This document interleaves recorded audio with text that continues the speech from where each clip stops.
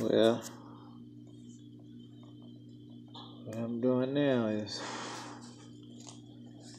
cleaning out that let me get this mask off. Sound like Darth Vader. No, what I'm doing now is I'm cleaning out this area here. Let's see if it'll focus.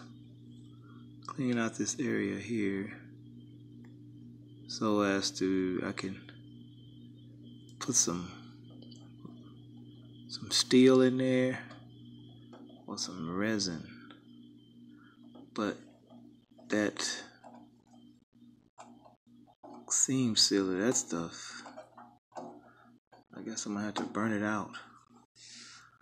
Cause the dude said this is how you get it out, is to burn it out, because right now it's coming out, but it's leaving a big sticky residue behind. I'm gonna have to figure out a way to get that off, get that clean.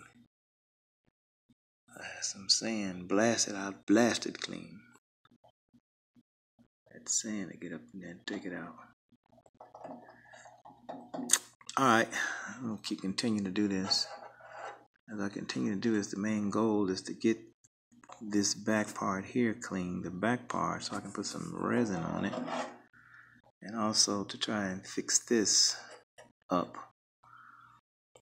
with either some lead or some resin. Can't mold, I can't weld that. That's not gonna work. Although I do have the part, so I might be able to just cut that part out, then put the other part in there. I might be able to do that. That's a lot of work, but you know, you want to do it right, as my friend Pete says. But the main thing that I want to do is I don't want no more water rusting through there. So I said what I was going to do was I was going to put some Classic Industries rust stuff on there and then some resin. Then be done with it. That includes on the back here. Cleaned it off pretty decent. But the main thing I wrote in this video. What's up, y'all? This is Ken. Quasar 1970 Firebird. I don't know if it's a resto mod or just get the thing looking decent project. That's what that is.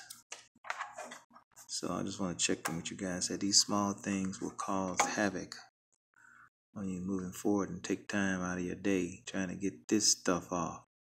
Thank you, General Motors. Y'all did a good job, though. It did not stop this rust, though, but it did slow it down. All right. I'll talk to y'all later.